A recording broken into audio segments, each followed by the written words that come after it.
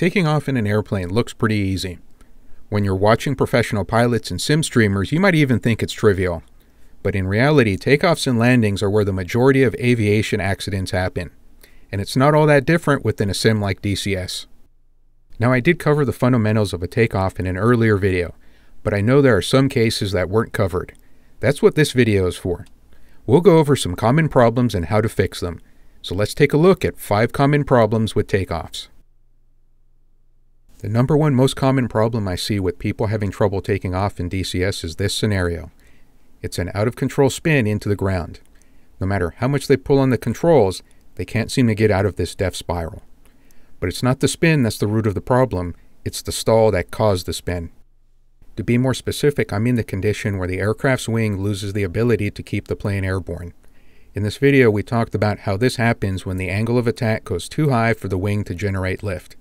When we say angle of attack, we mean the angle of the air coming towards the wing. As an aircraft slows down, the wings generate less lift because of the slower airflow over them. So if the wings stay in the same position, then you'll gradually see the direction of oncoming airflow move downwards as speed decreases. When this angle gets too high, the airflow over the wing separates and we lose lift. Getting too slow during a takeoff is what causes this. Now, in a modern fighter jet, you typically have a lot of power to compensate for this effect. So something like an F-15 or an F-16 can climb pretty steeply right off the runway without immediately stalling.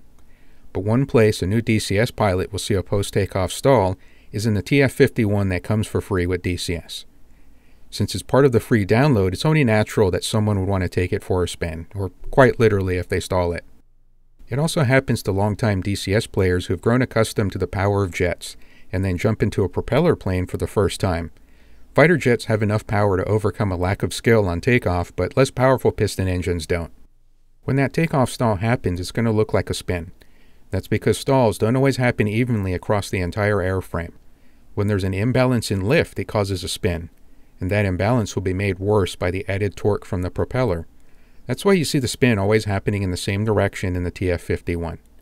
It's going to be in the opposite direction of the propeller spin. During this spin, the controls won't work the way you expect them to. Trying to counter it by pushing the stick in the opposite direction could even make it worse. If you've ever had the TF-51 spin and crash during takeoff, this is probably what happened. In a future video, we'll go over the exact mechanics behind the spin. But for today, the important thing to remember is that it's caused by the wings stalling. Since stalls happen when the angle of attack gets too high, we have a very simple remedy to the problem. Keep the angle of attack low.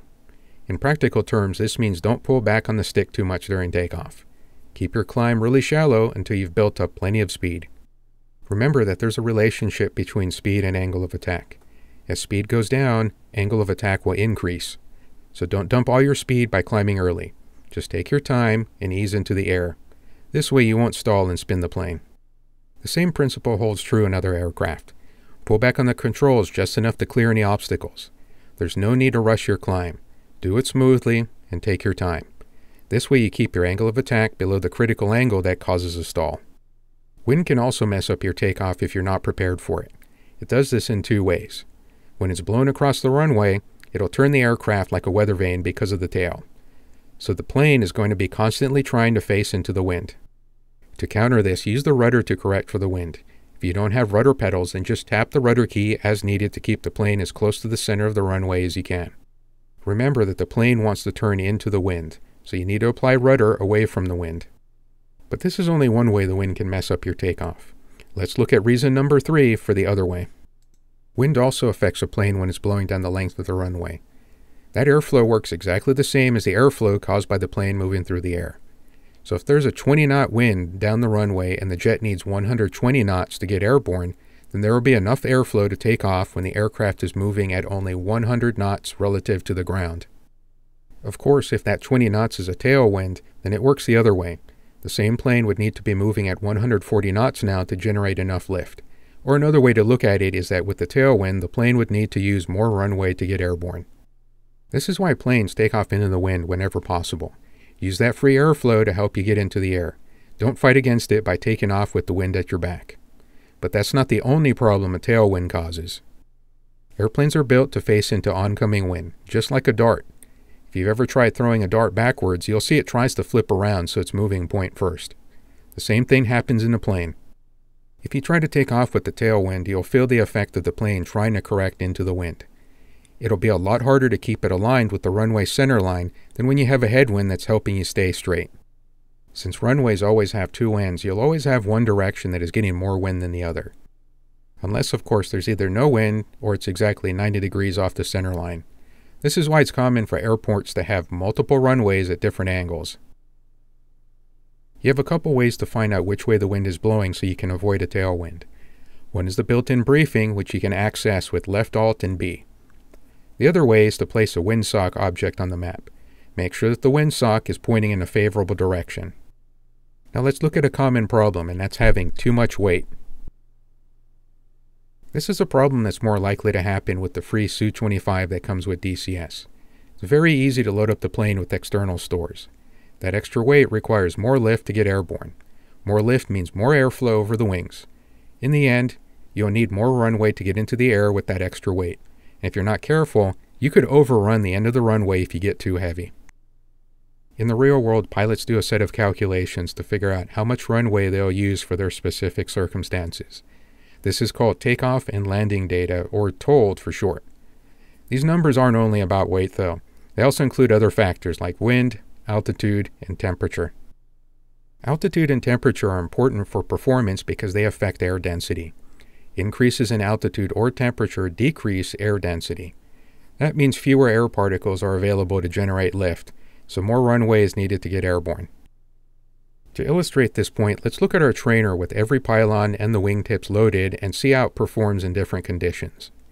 Here we are at a sea level airport with a temperature of 32 degrees Fahrenheit or 0 Celsius.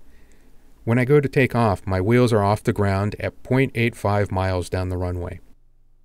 Now let's try the same loadout at the Tonopah Test Range northwest of Las Vegas, which is over 5,500 feet above sea level. Today the temperature is a toasty 120 Fahrenheit or about 49 Celsius. In the same exact configuration, my trainer got off the ground at 1.2 miles down the runway.